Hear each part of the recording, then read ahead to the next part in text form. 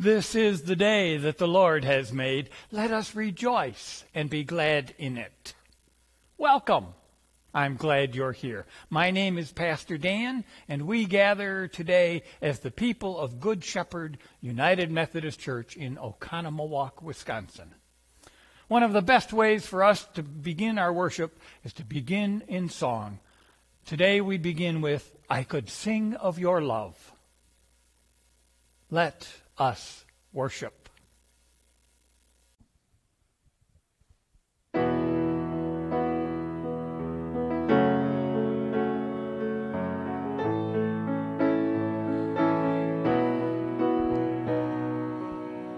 Over the mountains and the sea, your river runs through love for me. And I will open up my heart and let the healer set me free.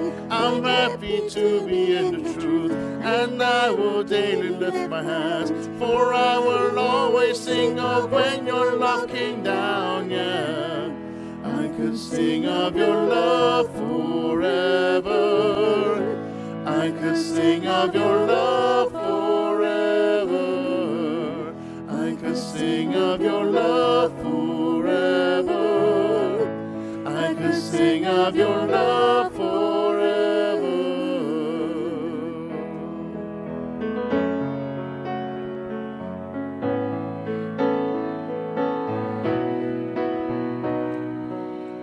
Over the mountains and the sea, your river runs through love for me. And I will open up my heart and let the healer set me free. I'm happy to be in the truth, and I will daily lift my hands. For I will always sing of when your love came down, yeah. I could sing of your love forever. I could sing of your love forever. I could sing of your love forever. I could sing of your love forever. Oh, I feel like dancing. It's foolishness, I know. But when the world has seen the light, they will dance with joy like we're dancing now. I could sing of your love forever. I could sing of your love forever. I could sing of your love forever. I could sing of your love forever.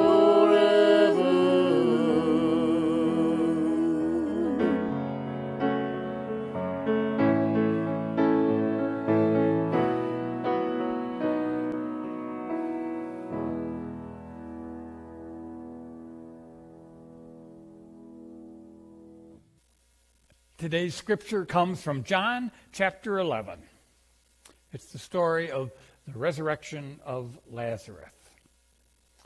When Jesus arrived, he found that Lazarus had already been in the tomb 4 days. When Martha heard that Jesus was coming, she went and met him, while Mary stayed at home.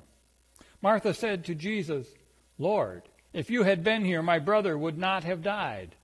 But even now I know that God will give you whatever you ask of him. Jesus said to her, Your brother will rise again. Martha said to him, I know that he will rise again in the resurrection on the last day. Jesus said to her, I am the resurrection and the life. Those who believe in me, even though they die, they will live. And everyone who lives and believes in me will never die. When she had heard this, she went back and called her sister Mary and told her privately, The teacher is here, and he is calling for you. When Mary came to where Jesus was and saw him, she knelt at his feet and said to him, Lord, if you had been here, my brother would not have died. When Jesus saw her weeping, and the Jews who came with her also weeping, he was greatly disturbed in spirit and deeply moved. He said, Where have you laid him? They said to him, Lord, come and see. Jesus wept. Then again, Jesus, greatly disturbed, came from the tomb. It was a cave, and a stone was lying against it. Jesus said, "Take away the stone." Martha, the sister of the dead man, said to him, "Lord, already there is a stench, because he has been dead 4 days." But they took away the stone. And Jesus looked upward and said, "Father, I thank you for having heard me." When he had said this, he cried out with a loud voice, "Lazarus, come out." The dead man came out, his hands and feet bound with strips of cloth, and his face wrapped with a cloth. Jesus said to them, "Unbind him and let him go." Let us pray. Holy One, we ask that you come, that you move among us, that you touch us. That may be in the words that we hear, that may be in the thoughts that we form, that may be in one of many ways. Move among us, touch us. This is our prayer. Amen. In recent times, there's been a strong movement that death is natural. And one of the first to study death as a scientist was Elizabeth Kubler-Ross. In the 1960s, she analyzed the process of dying, and she came up with 5 identifiable steps and described each one of those steps and gave them a name. And that helps. It makes death seem more natural. And the more natural it seems, the easier it is to accept. The thinking is, if it's natural, why are we afraid of it? Only it doesn't work that way. I might be able to say about someone else's dying, that was a natural thing. But I don't see it that way with my own death and with a lot of death. It may be natural, but I don't see it as right. John Killinger writes of a woman who's approaching the end, and she says, "I'm ready to go, but I am not ready to leave." She's a woman of faith. She's prepared herself with the promise of the gospel. She is ready to go, but she also knows it is not right. She wants to live. She doesn't want to leave. And sometimes people ask me questions about death. Most of those I can't answer. I'm not sure anyone can. All I can say is, all people must die. That's a fact. But that's not enough. We want to know why. Why must I die? Why must the ones I love die? Why? And the truth is, I don't know. I know I'm supposed to be an expert on these sorts of matters, but I just don't know. Over time, our batteries wear out kind of like the battery in my or our bodies wear out kind of like the battery in my laptop computer. My laptop computer, I can plug it in and recharge it and use it again, but after a while, it just won't hold a charge. And finally, one day, that battery won't work anymore. Now, of course, in my laptop computer, I can replace that battery, but we can't replace our bodies. We can do amazing things with medicine, but eventually our bodies wear out. That's what makes this story of Lazarus such an important story about the life, about our life of faith. Lazarus is the brother of Mary and Martha. And in other gospel stories, we learn that Jesus visits their home several times. Remember the story? Mary sitting at Jesus' feet while Martha is in the kitchen preparing a meal. She's upset because Mary's not helping her. It's that Mary and that Martha and their brother, Lazarus. The sisters send word to Jesus that Lazarus, their brother, is dying. "Surely you will come, Jesus. Come immediately." And Jesus responds with words that seem cold to me.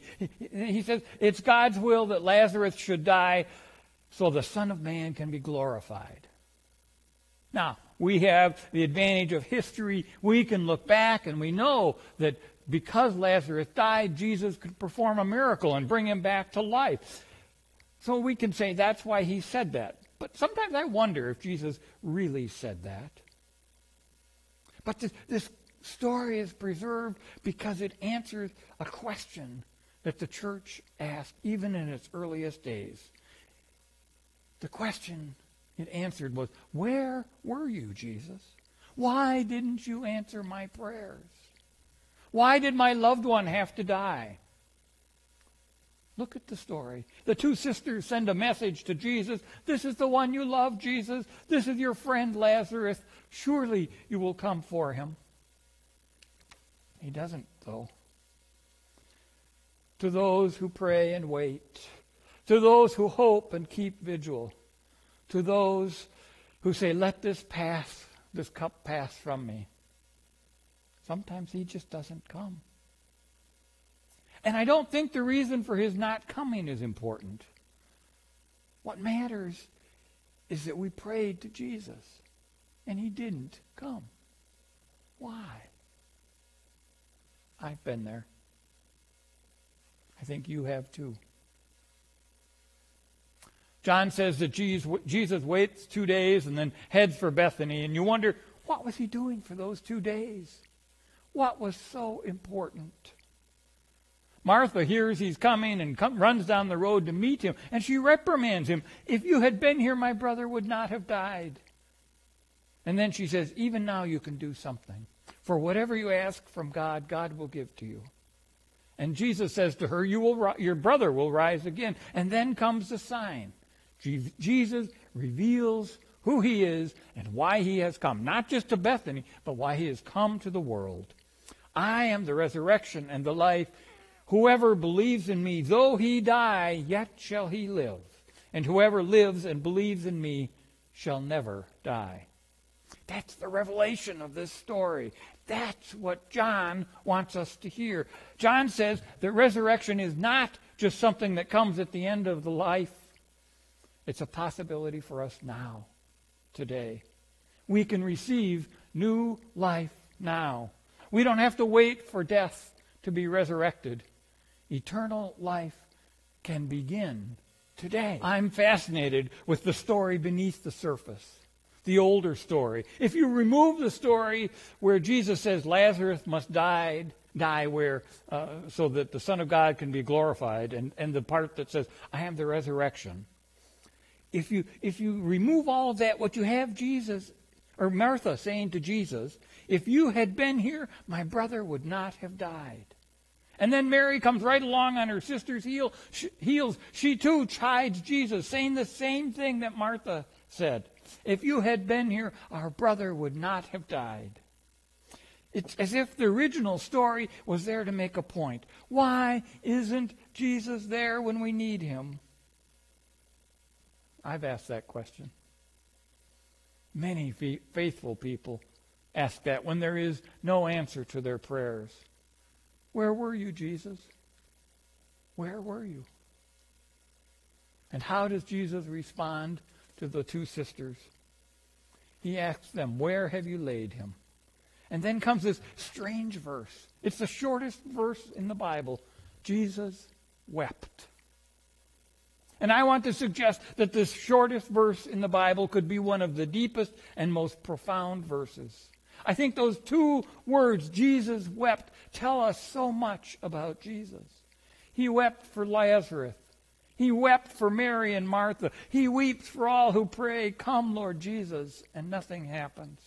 He weeps for those who have questions, hard questions, those who know that death is not natural.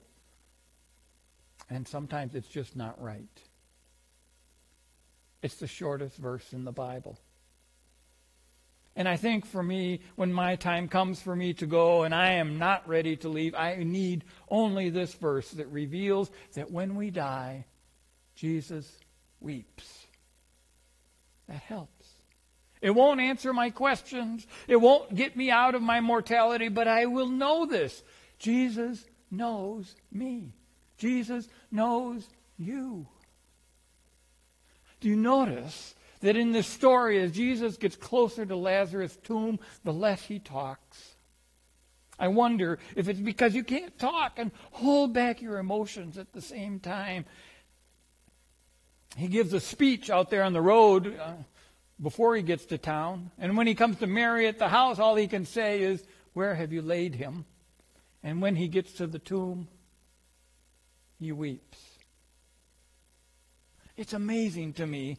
In the Gospel of John, Jesus is always pictured as this divine figure, this figure who's in charge, this one who's in control. He's triumphant everywhere in John except here.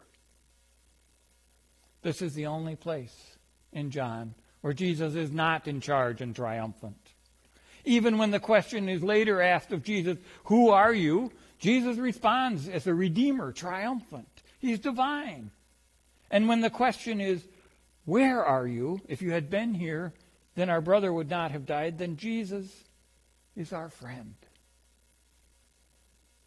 Now, of course, the story doesn't end here. Lazarus is ordered out of the tomb, and he comes out, he's resurrected, and that's when we remember these words that Jesus said to Martha, "I am the resurrection and the life, and whoever believes in me will not die." The miracle is a sign because it reveals who Jesus is and what he has come to bring us, the resurrection and the life. But it doesn't just remain some abstract proclamation. This story brings it home to us personally. Jesus calls Lazarus from his tomb, and then he heads to Jerusalem for his own tomb. The tomb that held Lazarus is remarkably similar to the one that will hold Jesus. They're both in the suburbs of Jerusalem. They're both in caves. And in both stories, the stone is rolled away. Jesus' tomb is ours. And he says, "Because I live, you shall live also." Death remains a part of life. Like Lazarus, we will all die. But just because death is natural, I don't find any meaning or comfort in that. I find meaning and comfort in the promise of the gospel that like Lazarus, like so many who have gone before us, we shall live again. We began today with a question, and we end with a mystery. Jesus' resurrection is a mystery, and mysteries don't answer questions. But biblical mysteries create new situations in which the questions no longer matter. Jesus wept. Thanks be to God. Amen.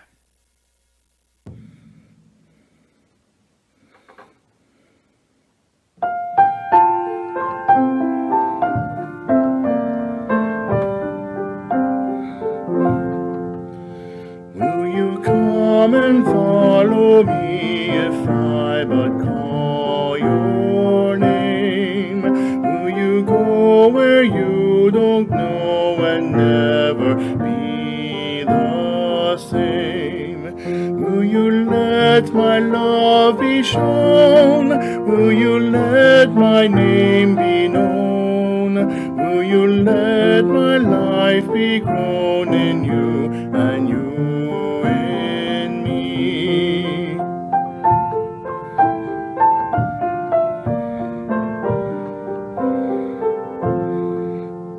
Lord, your summons echoes true when you but call my name. Let me turn and follow you and never be the same. In your company I'll go, where your love and footsteps show. Thus I'll move and live and grow in you and you in me.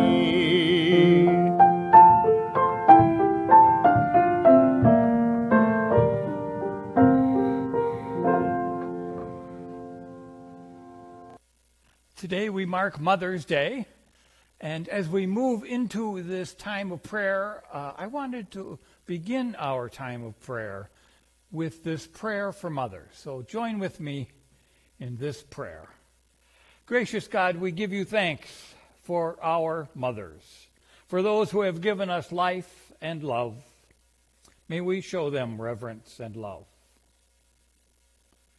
Gracious God, for our mothers who have lost a child through death, may their faith bring them hope.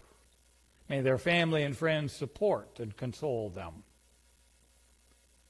Gracious God, we remember women who, even though they have no children of their own, are like mothers to us. They have nurtured and cared for us. Loving God, as a mother gives life and nourishment to her children, so you watch over us, your church. Bless these women that they may be strengthened as Christian mothers. Let the example of their faith and love shine forth, and grant that we, their children, may honor them always with a spirit of profound respect. This we ask through Christ our Lord. Amen. As we continue in our time of prayer, I have several prayer requests that I pass along to you, that you may include these people from our church family in your prayers. Continued prayers for Kelly Bratz. She had surgery on Wednesday, and we want to continue to pray for her as she recovers from that. Also prayers for Myrene Lewandowski as she continues, and as she says, continues on her hospice journey. So prayers for Myrene. And also prayers for Leroy Reed. He had some surgery last week, ended up back in the hospital over the weekend, but he is home and recovering there. So we remember Leroy and his family in our prayers. I'm going to lead us in a pastoral prayer. Then I will invite you to join with me, and together we will pray the Lord's Prayer. Let us pray.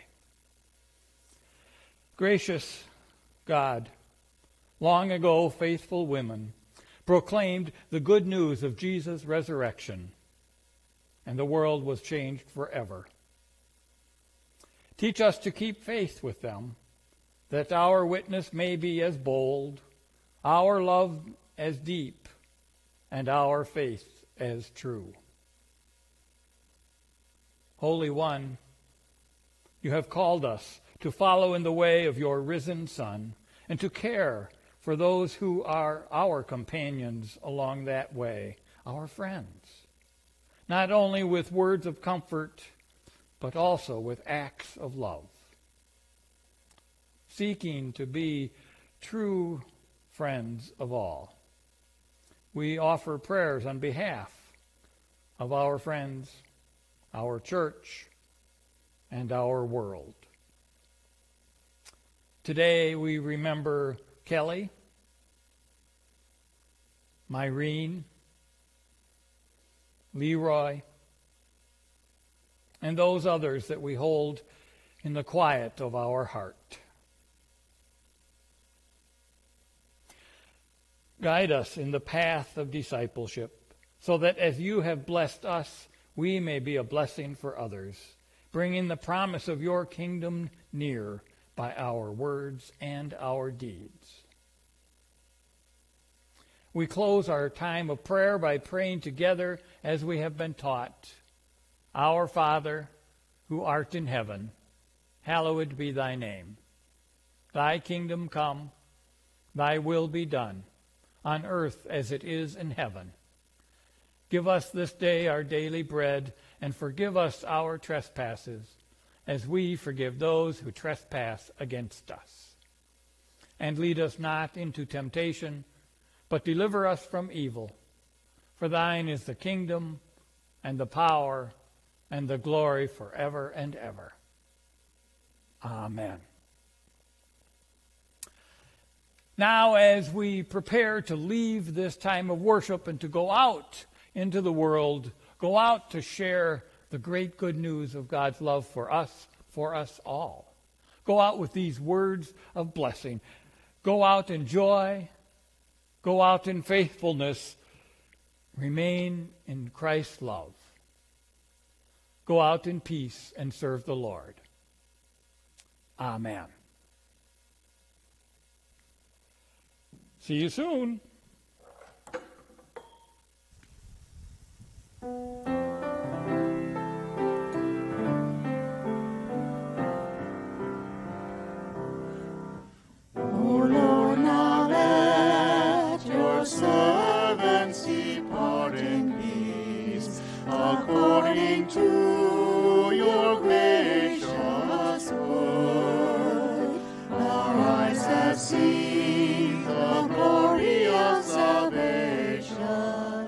Prepare